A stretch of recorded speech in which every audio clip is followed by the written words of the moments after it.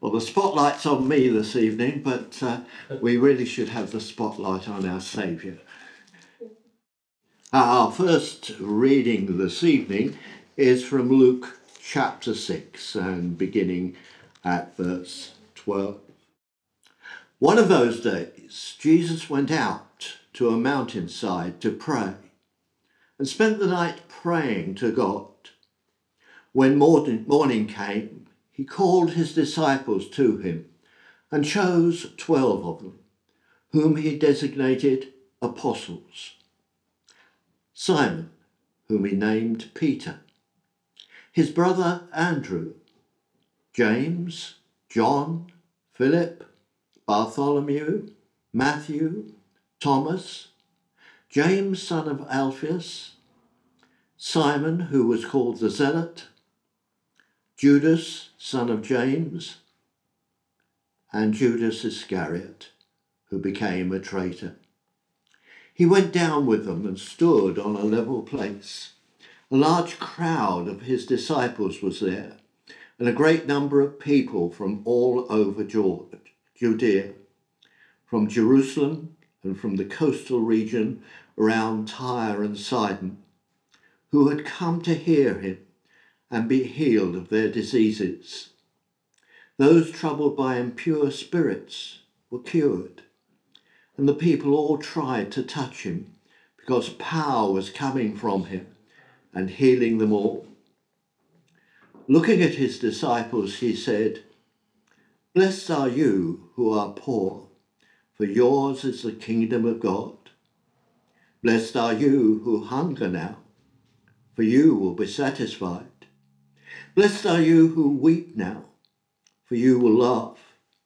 Blessed are you when people hate you, when they exclude you and insult you, and reject your name as evil because of the Son of Man.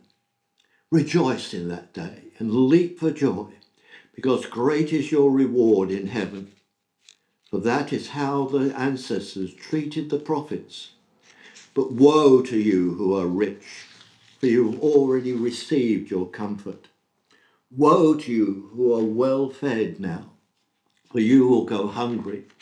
Woe to you who laugh now, for you will mourn and weep. Woe to you when everyone speaks well of you, for that is how their ancestors treated the false prophets. But to you who are listening, I say, love your enemies, do good to those who hate you, bless those who curse you, pray for those who ill-treat you. If someone slaps you on one cheek, turn to them the other also. If someone takes your coat, do not withhold your shirt from them. Give it to everyone who asks you, and if anyone takes what belongs to you, do not demand it back. Do to others as you would have them do to you. If you love those who love you, what credit is that to you? Even sinners love those who love them. And if you do good to those who are good to you, what credit is that to you? Even sinners do that. And if you lend to those from whom you expect repayment, what credit is that to you? Even sinners lend to sinners, expecting to be repaid in full. But love your enemies, do good to them, and lend to them without expecting to get anything back. Then your reward will be great, and you will be children of the Most High, because he is kind to the ungrateful and wicked. Be merciful, just as your Father is merciful." The word of the Lord.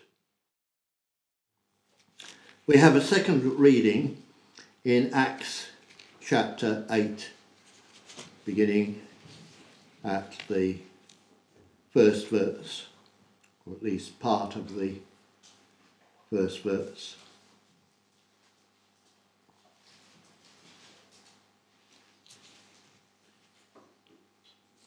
The previous chapter has dealt with the martyrdom of Stephen, and Acts chapter 8 starts with Saul's approval of the killing of Stephen.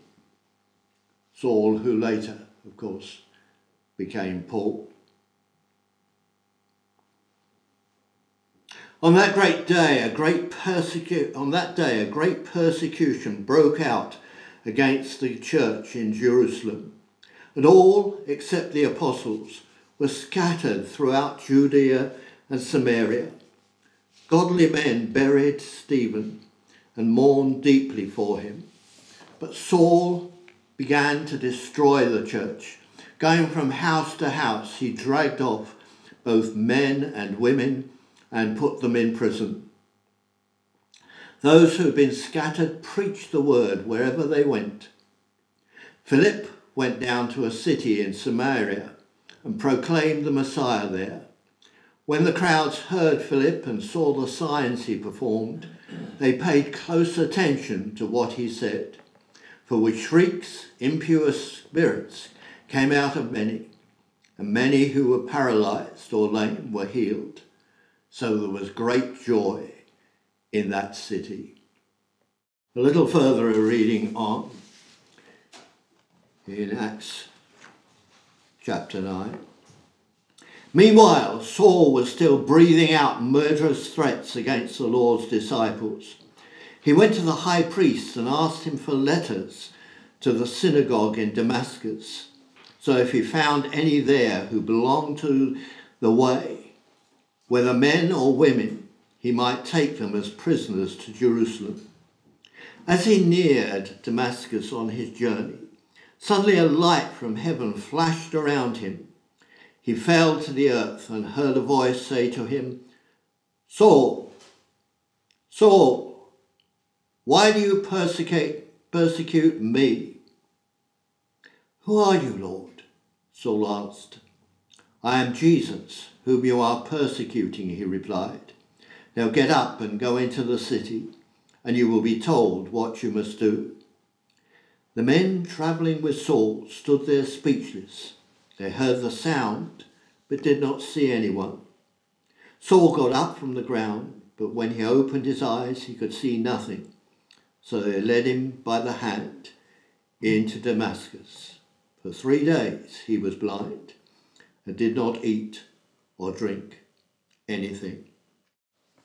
I've been looking over the different days, Sundays I've been coming here spasmodically, looking at some of the people in the Bible who get just a short mention. We've covered a group of people, different people, diverse group of people. The craftsman who led the work in building the travelling tabernacle for the people of Israel going through the desert. The one who gave his tomb to house the body of Christ. The surprised father of John the Baptist. Barnabas, the encourager. People who at first don't seem to be that important, who appear and disappear, having made their contribution to God's great plan. Today, I want to look at a group of people who seem central somehow in the Bible, but the Bible seems to, by and large, have forgotten them. I mean Jesus' disciples. 12 of them were chosen by him. One, Judas we know, turned traitor and met a grisly death. 3 or 4 others have major roles in the work of Christ in the Bible. But the others were chosen, but seem to, from the time of Christ's death, we hear hardly anything of them, or nothing of them, individually, and very little collectively. Well, we meet the disciples early on in some of the Gospels, and we read the reading from Matthew of the choosing by Christ of his disciples. So let's just remind ourselves there. These are the names of the 12 apostles. First Simon, who's called Peter, his brother Andrew, James, the son of Zebedee, and his brother John, Philip and Bartholomew, Thomas and Matthew, the tax collector, James, son of Alphaeus and Thaddeus, Simon the Zealot, and Judas Iscariot, who betrayed him. And we have a list that was from Matthew. There's a similar list in Mark and in Luke. And by the time we get to Acts, first book of chapter in Acts, then we've got a similar list, of course, missing out Judas after the resurrection and the ascension. And Peter particularly, but the group of now 11 rather than 12, thought they needed to have a replacement. Peter looked at some of the scriptures which said that the place should be filled, the places should be filled. And they elected a replacement for Judas, Matthias. Now, some commentators suggest this was a mistake. They should have waited and see how God would have led in the future. Perhaps they hurried, as 12 seemed the right number of apostles, matching the number of Israelite tribes. Some say they should have waited and discovered God's plan, the plan that it was Saul who became Paul should become the 12th apostle. Well, I'm not sure that the situation is that clear. It's true that Paul introduces himself in his letters as an apostle, and we don't hear of Matthias again. But is the absence of Matthias any proof? Because we get in the rest of the New Testament some some references to some of the apostles. Peter seems to be the natural leader of the 12. And he effectively dominates the first part of the book of Acts. First 15 chapters indeed. And then we've got 2 letters he has written. But after Acts 15, the commanding figure is Paul. Now, some external evidence to the Bible suggests that Peter was crucified in about AD 64. It's also suggested that about that time Paul was executed as well. But how about the others? John lived long. We read of him as the writer of the gospel that bears his name and the last book in the Bible, Revelation, and 3 short epistles. He's a close companion of Peter in the early chapters of Acts. His brother James was executed by King Herod in Acts chapter 12. The letter we know as the letter from James is not that James, it's the half-brother of our Saviour,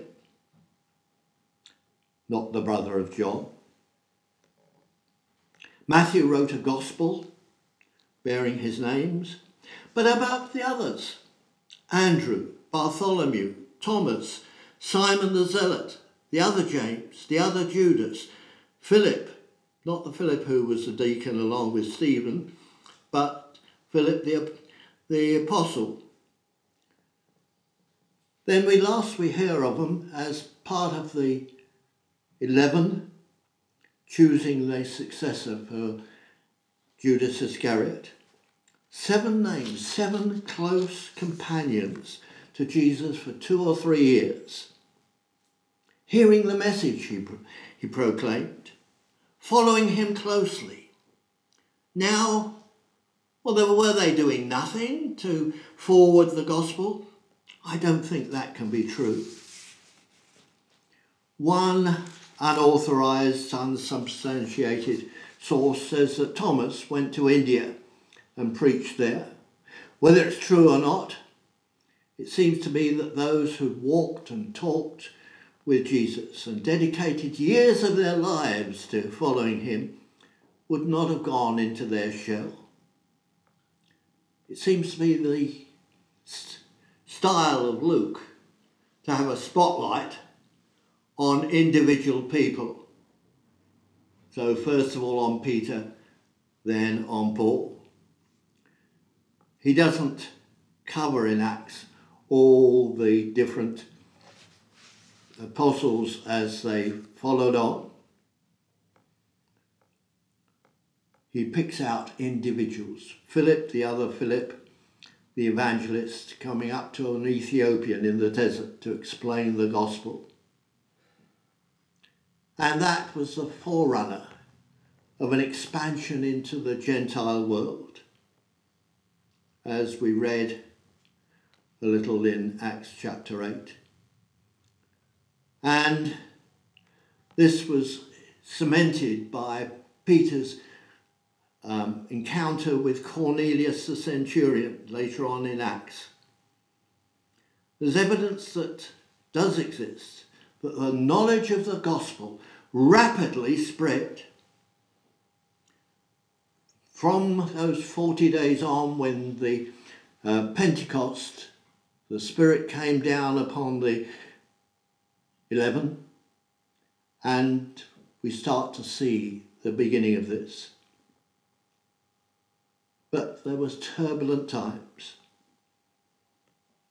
We read in Acts chapter 8 how the infant church was scattered following the great persecution which Saul of Tarsus is the central figure.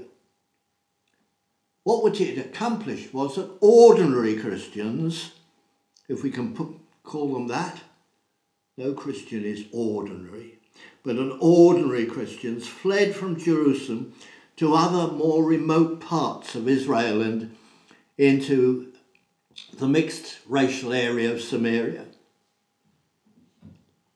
They fled, but they didn't leave their faith. They preached the gospel. They preached the word, we're told in Acts chapter 8 and verse 4. They preached the word wherever they went. However, the apostles remained in Jerusalem. They preached the word wherever they went. Sometimes that's paraphrased as that they gossiped the gospel. It was the very words on their lips wherever they went. They had to run away, as so many of the people down here in our photographs have had to flee. But they took with them their faith. They spoke of him, our Saviour, to made disciples of all nations, as Jesus had commanded in the end of in the last chapter of Matthew's Gospel.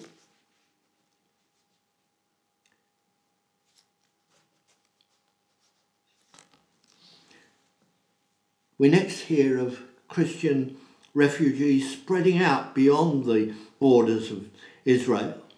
Acts chapter 11 has this. Now those who had been scattered by the persecution that broke out when Stephen was killed travelled as far as Phoenicia, Cyprus, Antioch, spreading the word only among the Jews. They went to Phoenicia, which is present-day Lebanon, to Cyprus, to Antioch in present-day Turkey. But then they began to speak to Greeks also, telling them the good news about Jesus Christ. They broke through the racial barriers. The Lord's hand was with them, we read, and a great number of people believed and turned to the Lord. So the gospel broke out of a straitjacket and was no longer looked on as a Jewish religion. It was received by the Greeks. There was continued persecution in the Jerusalem area. James, brother of John, executed. Peter in prison, but escaped by a miracle. Persecution didn't go away. In fact, it grew. We move on a couple of decades, and Nero became the emperor in Rome. And there was a rumour went about that there was a fire in Rome and that Nero was responsible for it. So he had to divert that away from himself. So he blamed it on the Christians and had many tortured and put to death in the most gruesome ways. And two of those were Peter and Paul. Remember that Peter's death was predicted by our Lord. In John chapter 21 we read, Jesus said to Peter, "Feed my sheep. Very truly I tell you, when you were younger, you dressed yourself and went where you wanted. But when you're old, you will stretch out your hands, and somebody else will dress you and lead you where you do not want to go."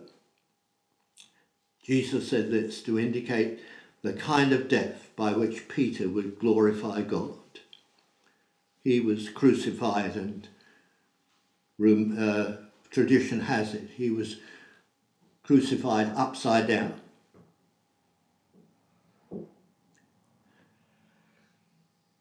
And it's still the case for many Christians across this world.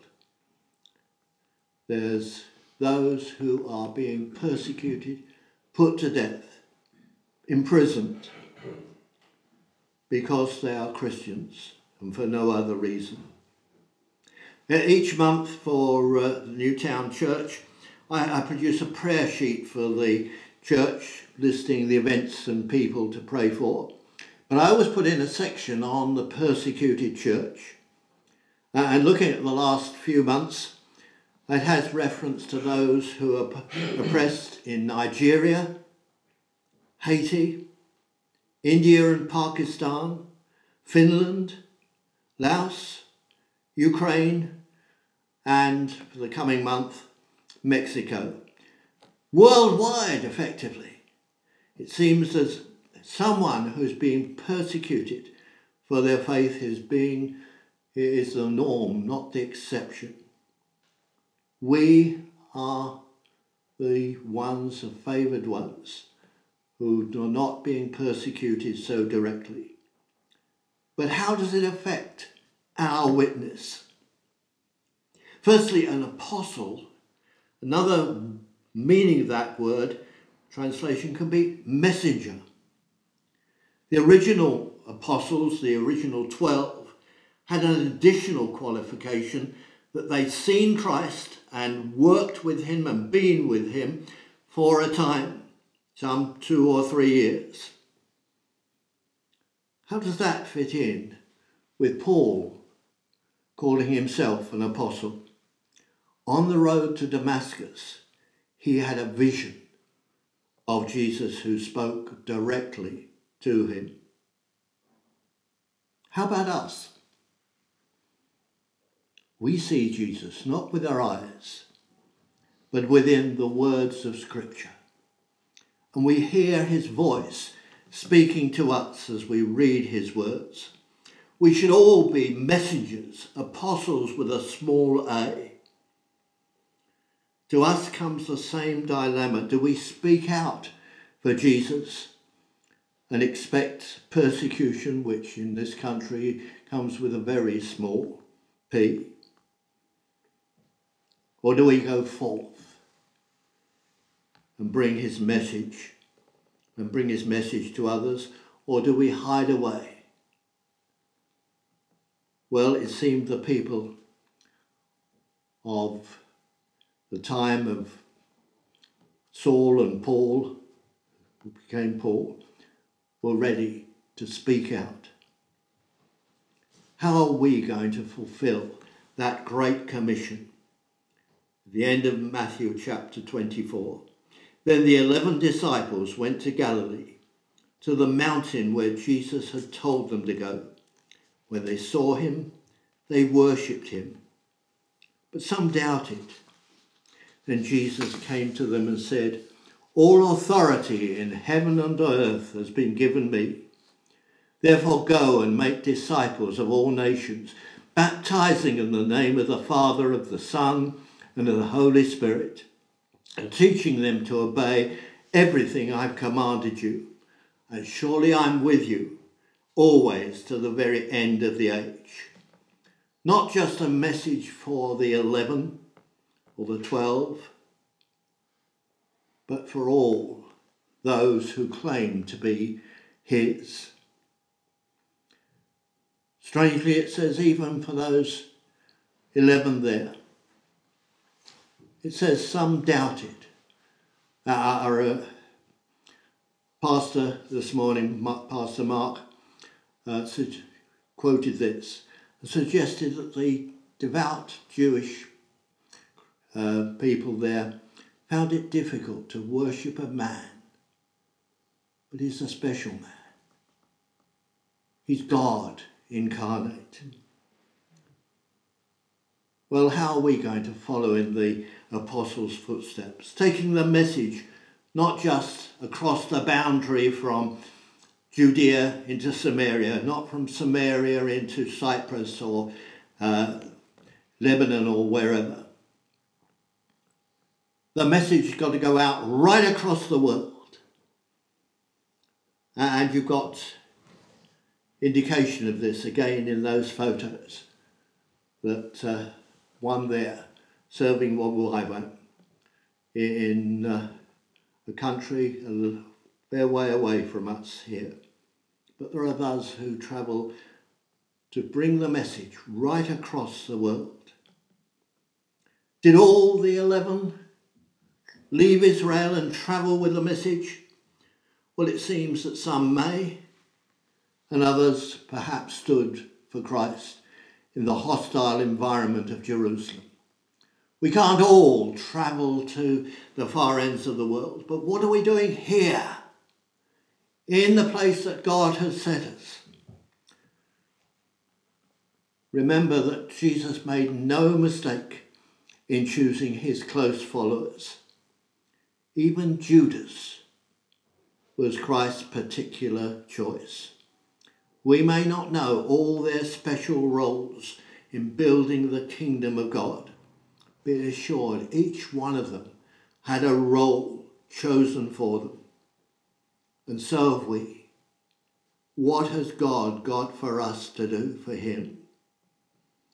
For some Christians, it's the path of persecution.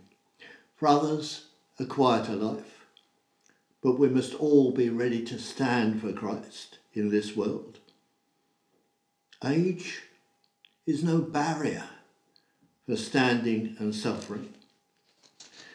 You may have heard of the Bishop of Smyrna, Polycarp, in the middle of the 2nd century AD, around about 150 AD. In the martyrdom, Polycarp is recorded as saying on the day of his death, and I'm quoting from Wikipedia here, 8 and 6 years have I served him, and he's done me no wrong. He had lived at least 86 years. Polycarp said, and that rings a bell with me because that's how long I've lived. I'm 86. Polycarp goes on to say, "How then can I blaspheme my King and Saviour? You threaten me with a fire that burns for a season, and after a little while is quenched. But you're ignorant of the fire of everlasting punishment that's prepared for the wicked." Polycarp was burned at the stake and pierced with a spear for refusing to burn incense to the Roman emperor.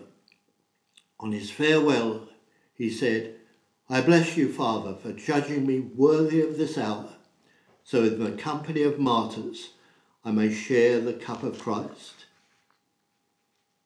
Others, like John, died a quiet death in the island of Patmos, exiled but living a contemplative life. Do we each know what Jesus has chosen us and what he's chosen us for, what role we serve. Are we his ambassadors, his messengers, his apostles, with a little a? Our deeds of faith may not be written in the ecclesiastical records, but what we do for the least and the greatest is we can bestow a knowledge of Jesus, and what we do, one will know. Our Lord and Saviour will know what we have done to serve him, to spread the knowledge of Jesus Christ throughout this dark world. We may not get our names written down. The new town, we're just coming up to celebrating rather belatedly, 200th anniversary, and a book has been written of the history, and much is in there of what happened over those 200 years and the people involved. But there must be many people over those 200 years who don't get a mention in the book. There's many of Jesus' disciples who don't get mentioned in the Bible.